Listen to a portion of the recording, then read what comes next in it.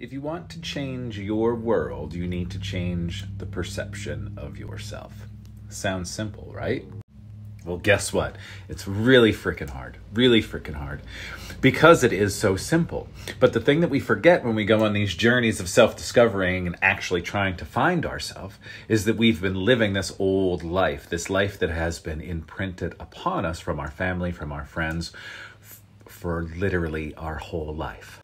So for me, for 47 years of my life, things have been imprinted on me. So when I realize that I need to change and change the perception of myself to change the reality, it becomes very uncomfortable, right? Because our body, our ego loves to stay in that same space, stay in that safe space.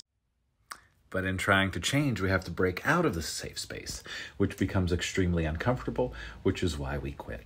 Don't quit, people. Keep going, keep going, keep going. You can do it. Make that change.